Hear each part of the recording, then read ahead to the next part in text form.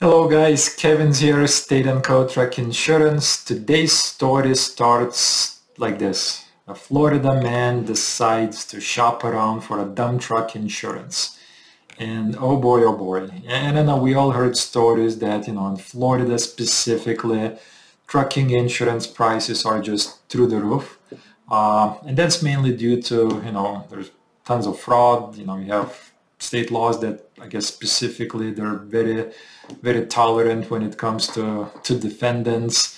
And especially in South Florida, Miami area, there's a lot of fraud going on. You have all those schemes where, a lawyer and a chiropractor work together and they keep sending the same guy to file a $10,000 PAP claim, 5 times per month with the back injuries. So because of that, the trucking insurance in Florida is very tough. Many insurance companies just exited the state years ago, and basically the only 3 players that are left and will consider insuring a new venture would be Progressive, Prime Insurance, and Berkshire Hathaway or National Indemnity. And that's about it. And then the prices we're seeing for one unit, we're talking 40, 50, $60,000 per truck, and that's liability, cargo, physical damage. And I think up until today, the highest I've seen was I think in the tune of $80,000.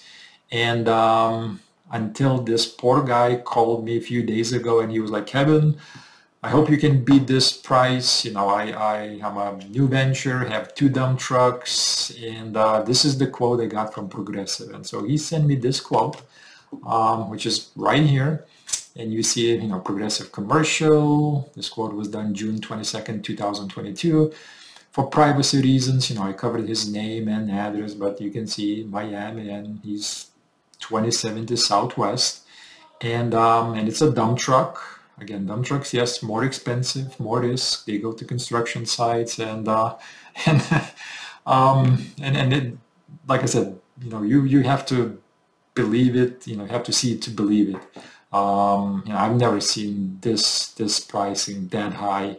So drum roll, and so guess this is what he was quoted for 2 dump trucks. Yep.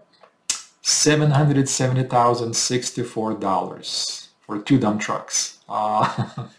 Progressive's giving him a discount. Good news, $8,161 discount if you can pay in full. Only $689,003.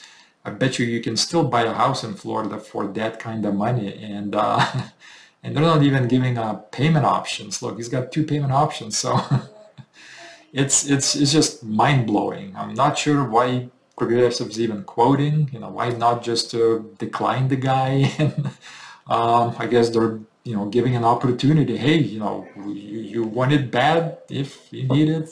There's risk versus reward. I guess that's how their risk pricing model worked, to where this is the price you pay and you get the insurance.